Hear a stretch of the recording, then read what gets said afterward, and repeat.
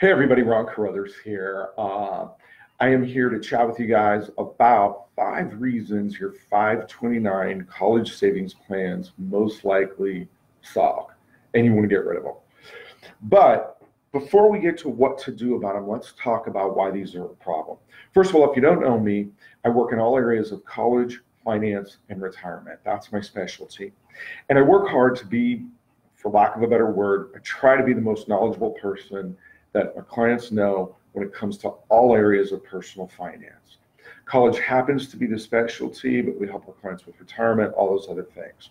So let's chat about the college system. First of all, for those of you who may or may not be aware, there is actually a 529 day every year. It's May 29th, and everybody writes a bunch of articles talking about how great the 529s are. And I'm like the one grumpy old man telling everybody, they suck, get rid of them. And funny enough, I didn't even think of this at the time. This May 29th will be my 9th anniversary. I actually got married on May 29th. Oh man, if y'all don't think I take college stuff seriously, now you know that I do. But anyway, here's what they are. If you're not familiar, they are a tax-advantaged way to save for college. So you do not get a tax break when you put the money into one of these bad boys in the first place. But what you do get is tax-free growth and tax-free withdrawals, kind of like a Roth IRA or 7702 plan. The catch is the money can only be used for college. So you might be thinking, well, that sounds like a pretty good deal. Why do you not like these plans? And I will give you the 5 reasons that I have concerns about them. The first is they can be counted against you in the formula up to 25% of the actual cost of going to college per year. Now, when I teach classes live every year, I get somebody to raise their hand and be like, well, I read an article in the New York Times that says that they can only be counted as a parent's asset at 5.65%, which, by the way, is the maximum that a parent's asset can be counted at in the formula. And so the question that I always ask them is, that's great, but according to whom? And they're like, well, what do you mean? I mean, who says that? Whose rules say that? I'm like, well, I don't know. I just read the article. I'm like, bingo. There's your problem. Because what happens is there is both an art and a science to planning for college. And by the way, we're recording right now an online college class that'll walk you through the basics A to Z. So if you've never been to one of my workshops and a friend flipped you one of these, just look for an announcement on my page here, and we'll get that up in the next day or so. I'm actually sitting down to record it right after I do this. But anyway, so in the formula, there's 2 different types of formulas. There's the public school formula and the federal formula that they give to the public schools. And then there's the private school formula, which the private schools look at and use for their own money, which is in often cases the majority of the money. Even schools like UCLA, Berkeley, those guys use a slightly different formula for the money they give out of their own pocket versus money that they give, that the state or the federal government gives. So this money, this 529 money, can be treated as a resource against you. And when that happens, that resource gets used against you, you can lose even though you were doing, quote unquote, the right thing and planning ahead. And that's what we try to get you to avoid. That's the number one reason why we're against these. Now, in certain cases, they won't hurt you at all. You don't have a lot of money in them, or you are going to schools where they will not use a secondary formula. It won't hurt you in the state of California, for instance, on a Cal Grant if you're under a certain limit. But by and large, if you're saving for a younger child or younger children, you're better off not having one of these, so it doesn't get counted against you. By the way, in case you were wondering, there are 13 million of these accounts and a little over $300 billion in these. The average family has about 24,000 in one of these accounts. So there's your biggest problem. The people that sell these, don't understand how the actual college formula works, and therefore you get punished for that. So that's problem number one. The second problem is the fees on a 529 plan tend to be significantly higher than a normal mutual fund. Why is that? Well, a couple of reasons. Number one is because often the state that sponsors them gets a piece of the action. So one of the big complaints about an investment vehicle that we're not big fans of, my dog says hi, she got to come to the office today. Hey, knock it off. We're working here. Come here. You want to say hi to everybody? This is Star. You guys got to see the chickens. You might as well get to see the dog. Star, come here. You got to say hi to everybody. All right. This is Star. She only gets to come to the office once a week. She's a rescue dog. She's normally a pretty good dog. In summer, you guys will get to see she'll get shaved like a lion. It'll be awesome, but it's too cold for that now. All right, no more barking. Anyway, the problem is with one investment vehicle called a variable annuity that people rightly complain against. There's very seldom usages for a variable annuity, which is basically a mutual fund wrapped in an insurance shell. So you're paying both the insurance company and the mutual fund company, and it ends up being a very expensive way to do business. 529s are similar in that their fees, for the most part, are considerably higher. In fact, CNBC, I'll read this headline to you. They ran the headline a few months ago, "Commissions are devouring your 529 gains." Now, their solution was to select no and low load funds.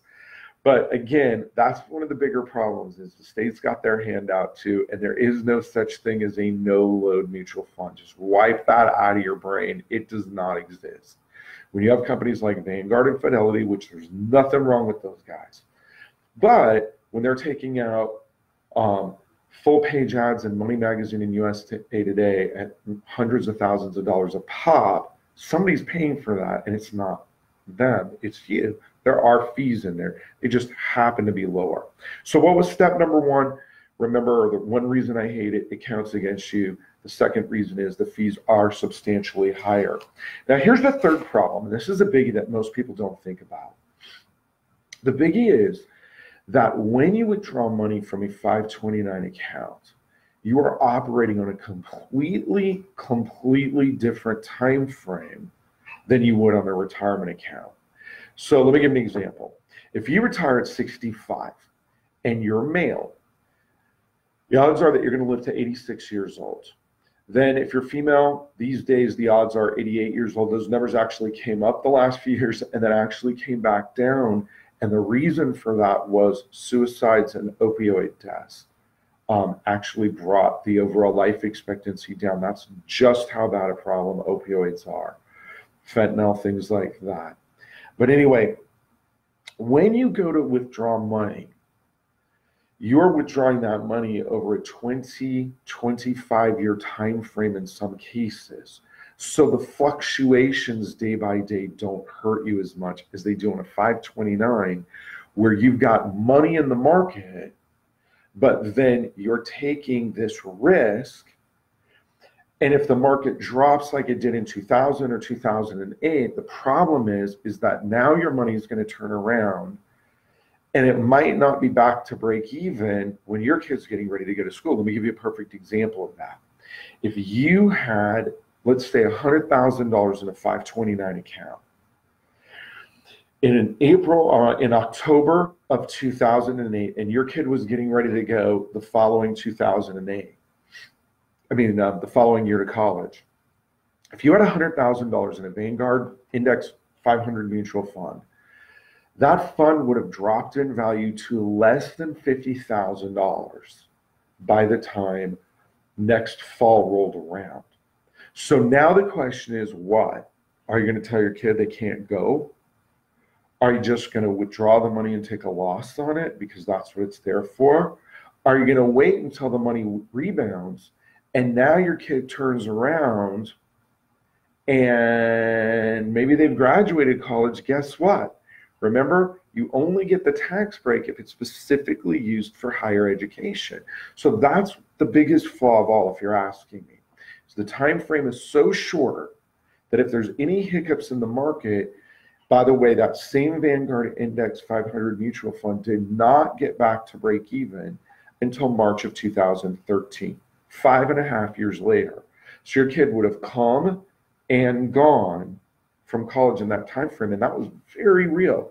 We had clients in 2008 that were moving these where it made sense so they wouldn't get penalized in the formula. In fact, one of our families that I'm thinking of in particular had set the 529, no star. She doesn't get to come for the next video. That's the end of that. Anyway, she had turned around and put 50,000 in a 529 over 10 years earlier. And when we went to withdraw this money so she wouldn't get penalized in the formula, she turned around and only had $48,500. She had actually lost money over a 10-year time frame in this account. Now, that doesn't mean all 529s are going to do this. This just happened to be a very specific set of circumstances. We actually had to go look and call the IRS to figure out where do we get to take the loss, because they had never addressed that before. 10 years later, it hadn't made any money because the market came up and came down. And so the problem is, for a lot of people that were getting ready to retire, then they had the option of working longer. In this case, she did not have the option of telling her kid, listen, you hang out for 5 years while we turn around and wait for this to come back. Instead, we got rid of it, got it out of the formula, got this girl 38 some odd thousand to go to Santa Clara University many times over. That was per year. So she ended up getting over 120,000 to go to a private school that this 529 would have hurt her on had we left it in their name. So now the other thing I get told on that is, okay, well, I'll just be real conservative and put it in an account that can't lose money. Well, hold on a second. The only benefit to this is if you make money, then that gain you don't have to pay taxes on. So if we go too conservative, you have the higher fees, which are going to eat into your profits. You have the fact that it likely, if you go to private school, possibly a state school, will count against you at a bigger rate than they're telling you. And now it's not even making money, so you're not even getting the tax break. There's your problem. I got to look at my notes now. Here's the fourth problem. If you don't use it all and you save too much, remember, now you pay taxes on it. You pay tax on your gain and penalty just like an IRA. And you cannot roll it over to a retirement vehicle, nor can you put the money back. Now you go, what do you mean put the money back? Well, an alternative that we use in a lot of cases is a 7702 plan. And on this 7702 plan, it doesn't count against you in the formula. The fees are a little stiff the first couple of years. They back off after that. It can't lose money in the market, and you can use whatever's left over for retirement. So much better alternative in our opinion. So that's kind of your fourth flaw, is that if you do too good of a job, and with other planning, we get you money, or you get money on your own, now you may have money left over that now you have to pay tax and penalty at whatever rate they say. And so that's actually your fifth rule as well, which is you can't use it as retirement. So what should you do if you have one of these? That's the big question I get. Okay, I've got one. Well, let's walk through this. The first thing is we have to research two pieces of information. The first is, what would you be expected to pay per year for college if you didn't have the 529, and what will you be expected to pay having the 529? So if you make several $100,000 a year and you're just clearly not going to get financial aid, at least not need-based aid, then don't worry about it, leave it alone. But many people assume that they won't get need-based aid who will qualify, and the 529 may be the only thing that gets in the way on that. So if that's the case, then we need to look at the second piece of information, which is how much gain did you really have on this 529? Because getting rid of it could end up giving you a bigger problem, a big tax problem. And again, the goal, remember, why do I keep emphasizing that we try to be the smartest people you know when it comes to all areas of college planning, personal finance and retirement, because we don't want to solve a college program problem, but at the same time create a tax problem. So you've got to balance those out. But let me tell you a little story about a client of ours up in the Silicon Valley area. So guy's name is Dan. Dan is an executive for a big company, Fortune 100 company that you would absolutely know by name. He is paid $150,000 a year. He has some rental property. He has some other assets, married a woman, not the mother of his kid. His wife actually passed away. And she had assets from her husband who passed away. And we got their expected family contribution down to around the $45,000 mark. Now you're like, $45,000, that's what you got it down to? And if you're not familiar with that term, expected family contribution simply means what can they estimate that you can pay for 1 year of your kid going to college, any college. And that formula, that number can be controlled by planning ahead. Now, in this guy's case, with no planning, it would have been 90, I think it was 90,000. Well, if you take that number and subtract it from any school in the country, even the most expensive school, which I'm researching right now for the webinar I'm going to do in a couple minutes here, that is Harvey Mudd at $76,000 a year. If they feel you can pay $90,000 a year, they're not giving you any financial aid to get a Harvey Mudd.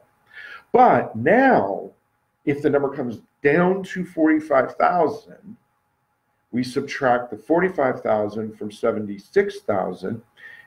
He's got about $30,000 of financial aid. Not too shabby. So, that he may get, doesn't mean he will. There's a whole process. And again, if you're not familiar with this, you got to watch my video coming out. I'll make sure to put it on this page, the link to it, so you guys can check that out if you haven't seen it. Anyway, back to my man's story. So we got his EFC down to $45,000 a year, but he still had $80,000 in a 529 that he had made some money on. So here was my comment to him. Look, man, if we get rid of this 529, you're going to pay some taxes on it. And you're not going to like paying those taxes. But your top two schools are $60,000 a year schools. That means we actually have about $15,000 a year of need-based aid that you could be eligible for. And both these schools are known for being generous. Now, it doesn't mean they give you the entire thing for free. What it does mean is those schools will give you some money. So let's do some math here. And we anticipated that the one school, Northeastern, should have given them about $7,500 a year free. And the other one, George Washington, should have given them about $9,000 a year free. So that's what we were looking at. If he cashed out the 529, he would have to pay about $6,000 in taxes. So here's what my comment to my client was. Look, I can't guarantee that you're going to get money here, but if we go through and get rid of this money, on $80,000, you probably made about $30,000, and that's why you're going to pay $6,000 in taxes. Now, he should have paid more than that, but we were going to wait until the year the kid actually went to school so that we could use some of that money for his first semester in school, and then the rest he'd pay tax on. By the way, that's a pro-level tip there. You can get rid of a 529 early in the year that your kid is actually going to college, and whatever portion they don't help them with actually is tax-free, just the rest isn't.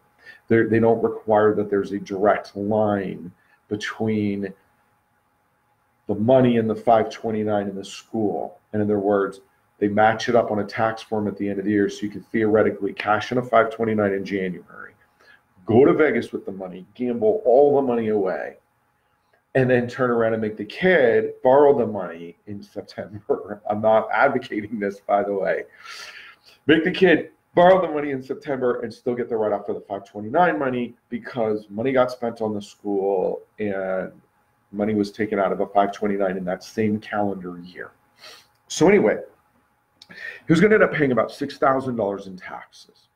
So what I told him is, look, excuse me, if you're a betting man this is the way I would go play this. Number one is, I'll get rid of this. And here's why. It was a few years ago, but the market had been going up almost straight up for several years at that point. He'd made $30,000. So I'm like, you put in 50, you have 80. We should really lock in this money, not be greedy. Remember, what was the third reason a 529 sucks is if the money drops in value, it doesn't have time to recover. So we could end up losing a 10% drop. We'd lose 8,000 versus a $6,000 tax bill. That's not bad, and the opportunity to get free money over here. So I'm like, you got to make the decision, but I feel really good, like I'm giving you good advice. I tell you to get rid of it. If it was me, I'd get rid of it. So here's what happened. He got rid of the money in January. We parked it somewhere that it was exempt. We left some money out to pay for the first semester of school. Northeastern would not give this family anything. Remember, $7,500 is about what I anticipated. They would not give him one red cent, nothing. And we begged and pleaded and whined and did all kinds of stuff. George Washington, remember they were supposed to give him $9,000?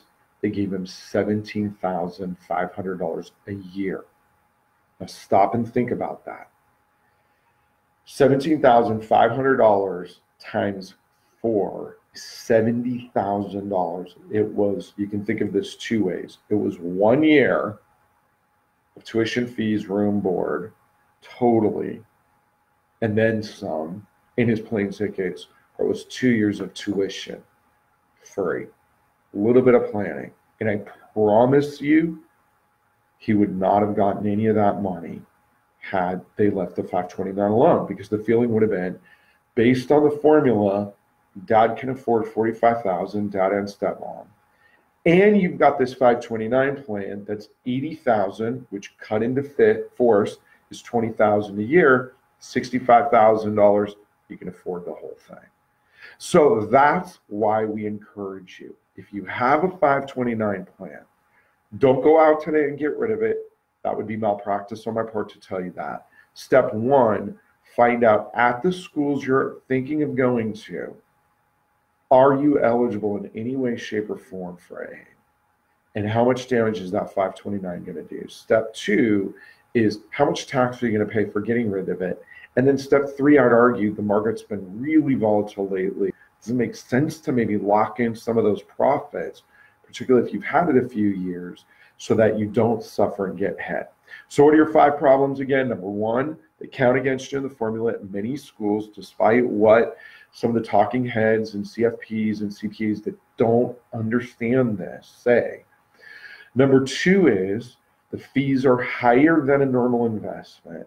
Number three is they can be, if there's any sort of losses, it can really hurt you. Number four is you can overfund these and end up paying tax and penalty. And number 5 is you can't use it for retirement like you can a Roth IRA or a 7702 plan. And on a 7702 plan, you can put essentially within parameters an unlimited amount of money. So that's your tip for the day. By the way, this was exceedingly appropriate because today is February 5th, 2019. We got a 5, we got a 2, and we got a 9 in that number. So there you go. And this will save me from having to record this video on my anniversary. And if you guys are thinking you want to buy me an anniversary gift, us an anniversary gift, we'll take red wine, white wine, Irish whiskey, anything like that. Hope you learned from this. Share the love. Hope you guys enjoyed the video as much as I did making it. I'll try to keep my dog out of the next one, although you have to agree she's beautiful. And we will be back and do it again. Please be sure to hit like on this. If you have any questions, anything else you want to see, hit them in the comments. And please feel free to pass this video along to your friends, and I'll have that webinar information out for you guys in the next couple days. See you soon.